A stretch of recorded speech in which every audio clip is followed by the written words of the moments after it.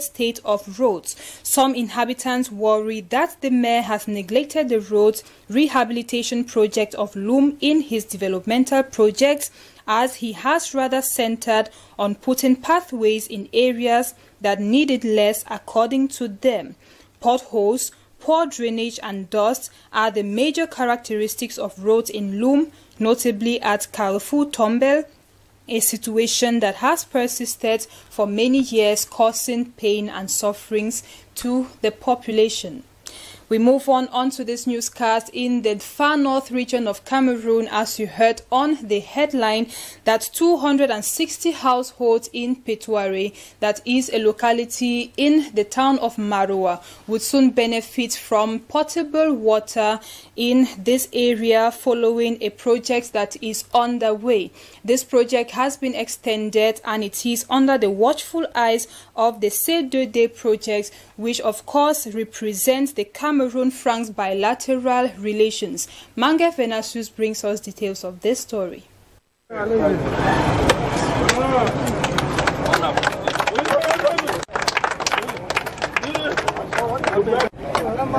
It was with these gestures from local administrators of the town of Maroua in the far north region of Cameroon that the project to extend potable water to 260 households in Pitoiré neighborhood was launched.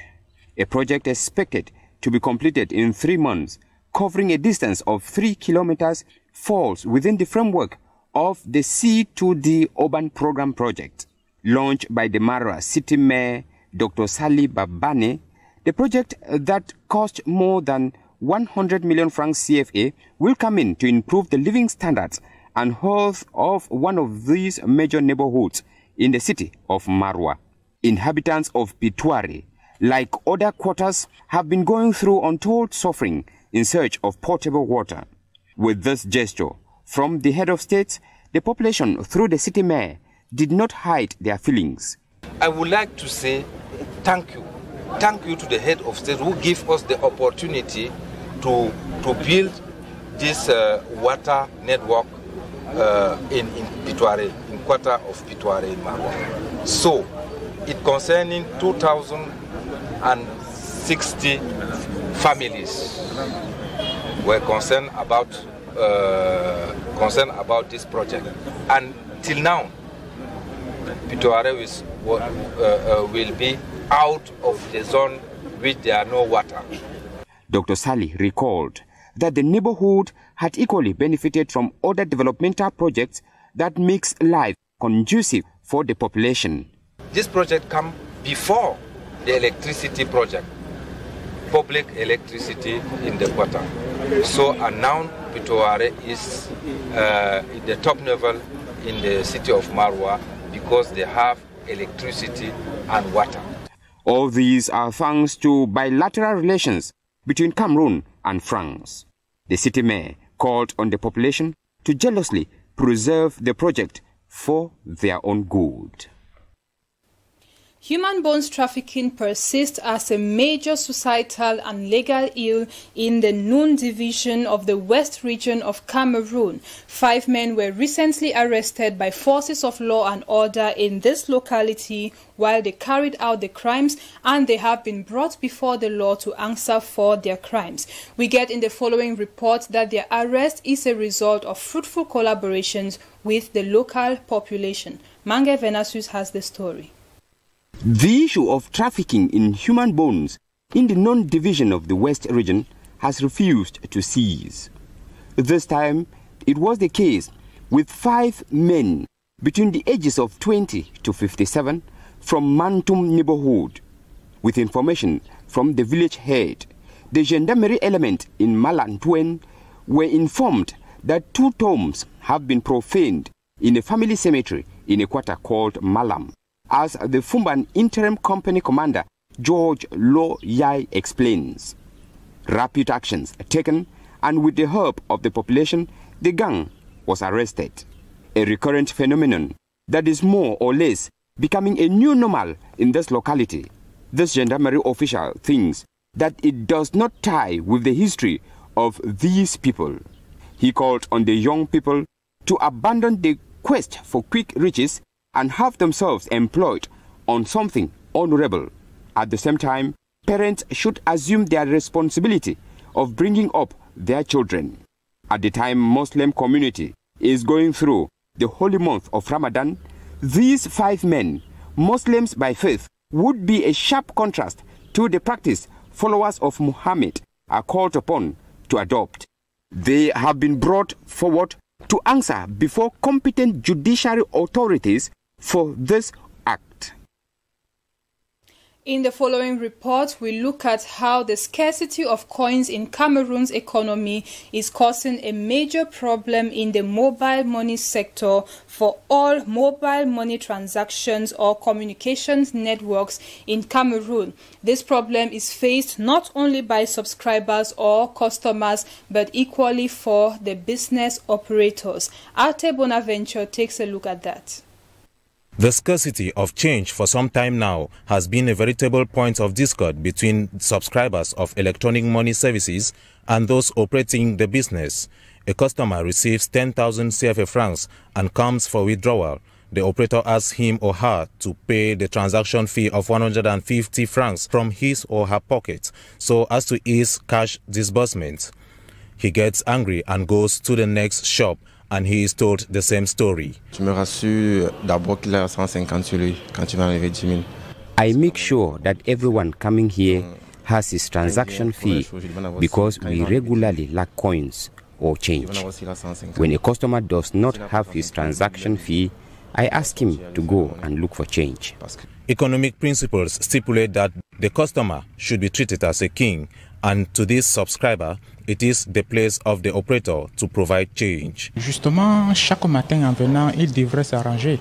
Before coming to work, they have to look for change that will facilitate their work in order not to annoy their customers. Ils devraient vraiment s'arranger pour cela, pour ne pas nuire aux clients. The e-bankers say even though they understand the plight of their subscribers, they are usually helpless because it is not easy to be receiving customers and at the same time looking for change, especially given that it is easy for them to be burgled while they are out of seat. La fille qui est en service, la personne en service, ne peut pas aussi laisser la gestion d'argent qu'il a pour aller faire la monnaie à l'extérieur.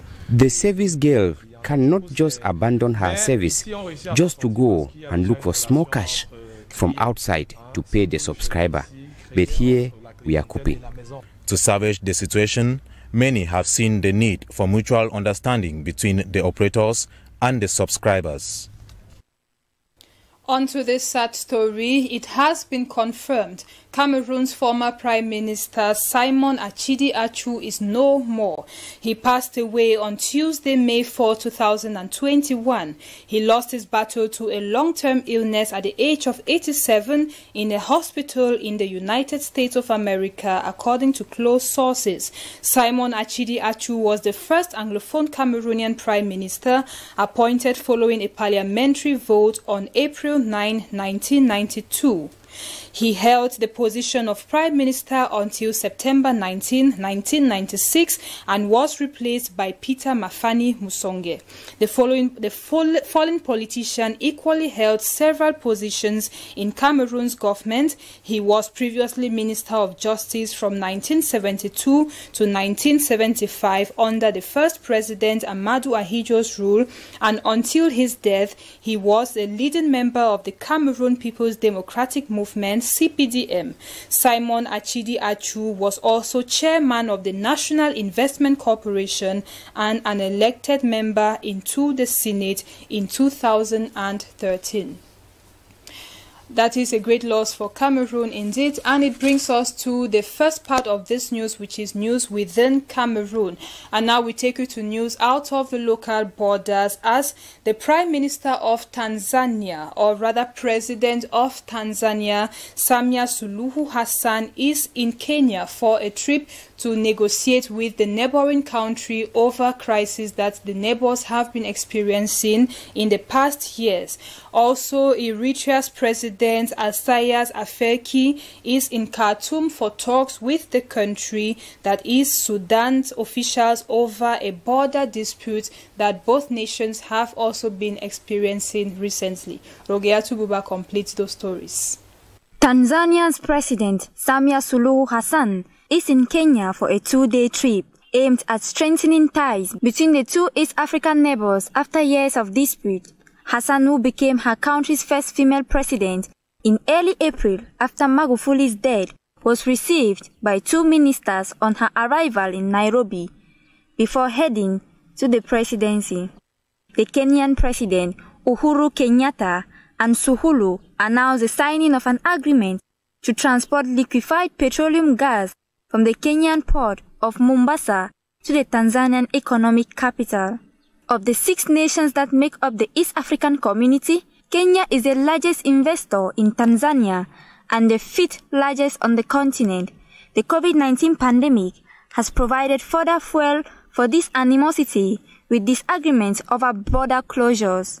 The Tanzanian president on Monday announced new measures to control the spread of COVID-19, while late President John Magufuli had consistently downplayed the virus and claimed that his country had been freed from it through prayers.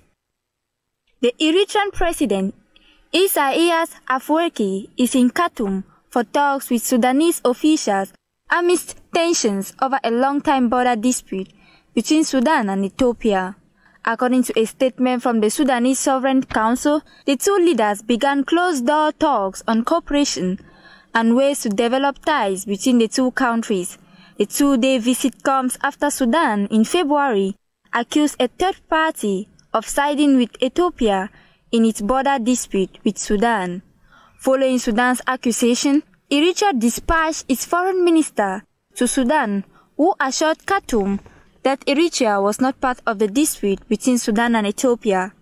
Sudan and Ethiopia have since held rounds of talks to try and settle the dispute, most recently in December, but have not made progress. The visit came as the Eritrean president faces growing pressure from the international community, including the United States. That brings us to tonight's edition of the news on DBS television with me, Cynthia Ngwemu. Thanks for being with us. We shall be back tomorrow, same time, still on DBS for another edition. Until then, good night.